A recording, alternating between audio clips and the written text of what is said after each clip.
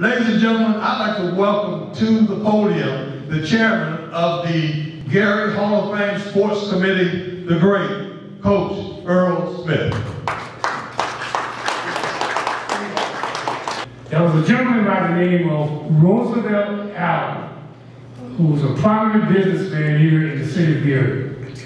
Roosevelt had made a call and said, look, he had this vision about something that we had talked about, Chuck and some of the others, for a number of years.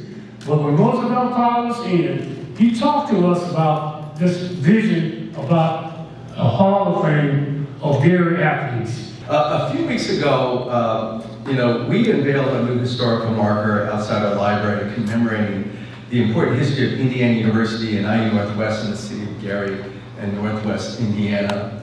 And both Chuck and the mayor graced our presence at that important event.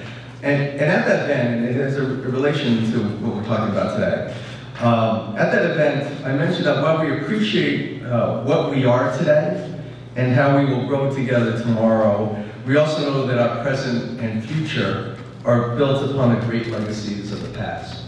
How fitting then that today we are celebrating the establishment of the Gary Sports Hall of Fame to recognize the great legacies of our past.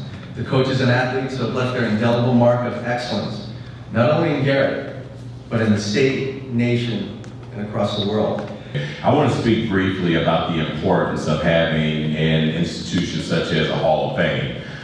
From my perspective, it's an opportunity to connect the past with the present. But equally important, it's a mechanism in order to honor and recognize what we consider to be the best of the best. And in doing so, we are literally creating a blueprint for those who aspire to be the best and certainly aspire to fill the shoes of those who came before them. And so, on behalf of the city of Gary, certainly as the mayor of the city, it's an honor for me to be here today to add and to announce yet another attraction that is going to be parallel to our overarching goal, of creating a destination city out of the city of Gary. My boss, Mr. Bruce White, is a big fan of Gary and the Gary sports, and as Chuck can attest to, and name off the individuals just right off the top of his head. So we understand the power of celebrating this aspect of the community and what it will do for economic development, sustainability,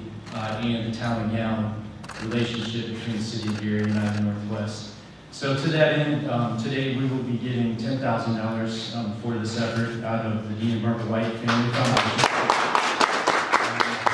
That contribution will be matched by an additional $10,000 given by Bruce and Beth White personally for this effort. 5, 4, 3, 2, 1. Hey! Wow.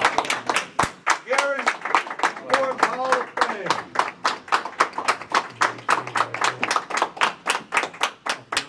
That's magnificent. This is great, man. That's great.